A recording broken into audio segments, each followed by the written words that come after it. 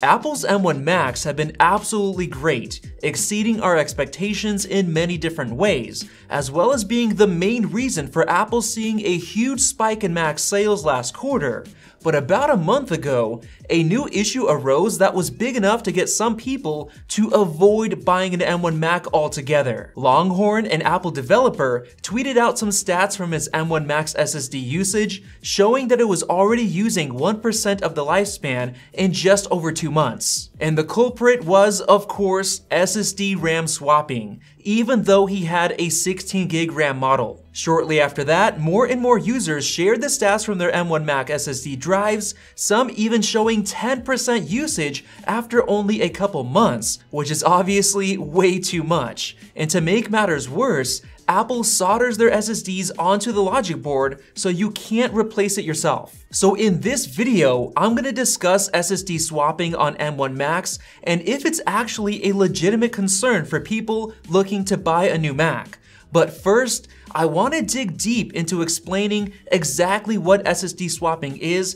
and how it works so that you can understand the full picture. So let's get right into it. When you have an app or program open on your computer, the system stores temporary data that the app needs to run onto the RAM, which stands for Random Access Memory, which is basically just like a storage drive, except that it has extremely fast transfer speeds compared to a regular SSD storage drive. So as you interact with the app, the system is constantly writing, reading, and updating the RAM file for that app until you finally close it. At that point, the data file for the app is erased off of the RAM storage, freeing up more space for other apps. Now let's say you have multiple apps open and you're beginning to use quite a lot of your total RAM. The system really doesn't want you to run out of RAM because if it does, apps will begin to crash and bug out, which is something that Apple absolutely cannot have happen because it basically ruins the reliability of the Mac. To avoid this from happening, the system will look at all of the apps that are currently using the RAM and then find the ones that are of a lower priority. For example, it could be an app that doesn't require very much performance, like the Mail or Calendar app or something simple like that.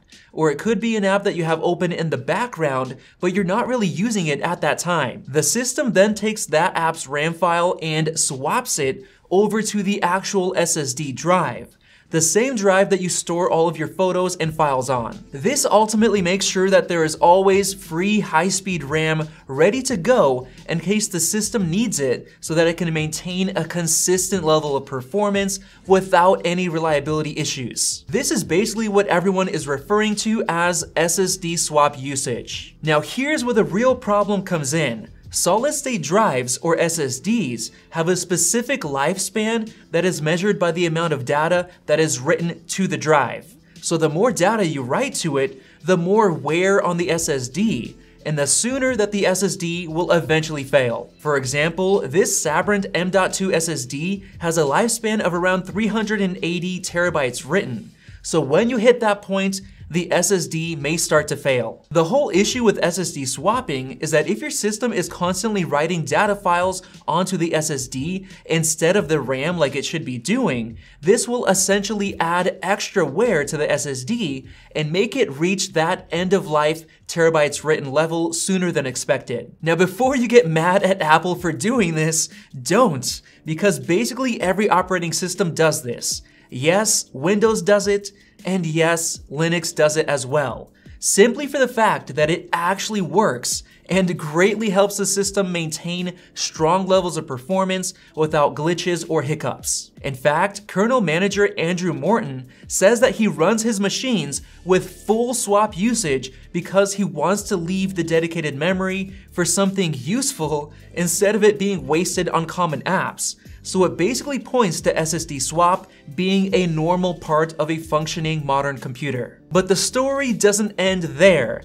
because this SSD swap issue only really came up when Apple released their M1 Macs. So if you're wondering what's unique about the M1 chip, let me explain. The new M1 chip uses a unified memory architecture, which greatly reduces latency between components, which helps improve performance. And I personally think it's a big part of why the M1 chip has been so impressive recently. We actually ran a RAM stress test comparing an M1 MacBook to a Windows-based Intel laptop, and found that the new unified memory in the M1 chip did in fact perform more efficiently than traditional RAM. And we actually proved it by running multiple performance tests and showing how a Dell XPS laptop would throttle down performance while having the RAM maxed out as much as we possibly could.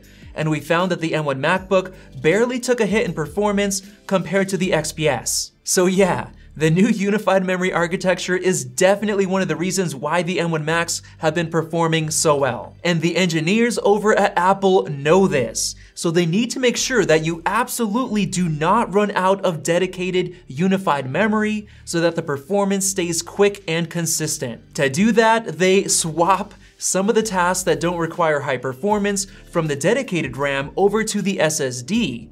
And what people are worried about is if the M1 Macs swap out much more data than an Intel-based Mac or any other computer out there. So now that I've explained the whole SSD swapping issue, let's take a look at if this is something that you should actually be worried about.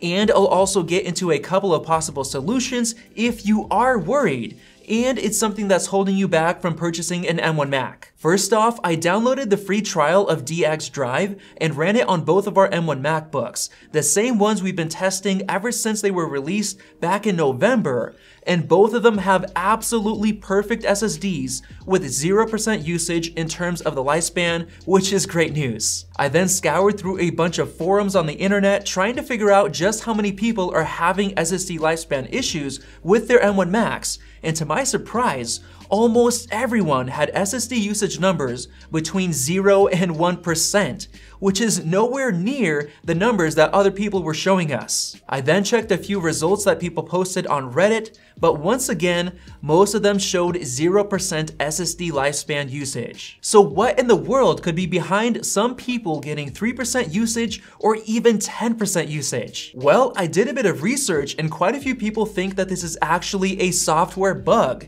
either with macOS itself or with the smart monitoring tool that many people use to check their SSD usage. Others believe it could actually be a bug within specific apps that could be causing this issue. Like for example, Dan Seifert posted some tweets showing that he had massive SSD swap usage on his Intel-based Mac. He then found that it was a bug with a specific app, Hand Mirror, and when he closed it, the huge amount of SSD swapping stopped.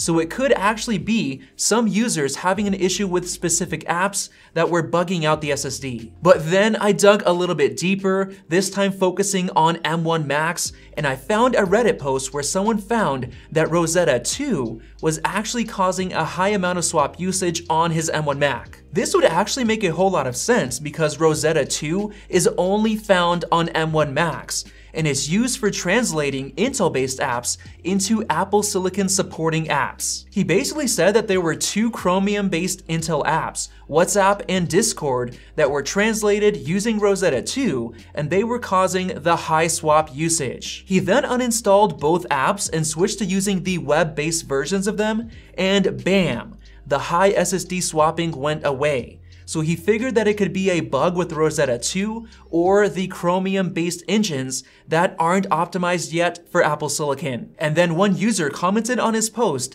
saying that the 150 gigs of write per day that he was experiencing prior to uninstalling those apps actually wasn't too bad, since it would take 14 years of usage at that rate for the SSD to fail, which is much longer than anyone would actually be keeping that M1 Mac. So based on the very small amount of people who actually had high SSD lifespan usage and the multiple pieces of evidence of software bugs causing this issue, I'm gonna bet that this is completely software related, and there's a chance that Apple can fix this with an update, or perhaps they already did and we just don't know about it yet. So from the looks of things, I would say that there really isn't anything to be worried about, based on the very small number of people that were actually affected. And on top of that, the tech report tested SSD lifespan and found that they last much longer than the ratings, like a Samsung 840 series SSD, which lasted over 800 terabytes written, and an 840 Pro, which was rated for up to 73 terabytes written,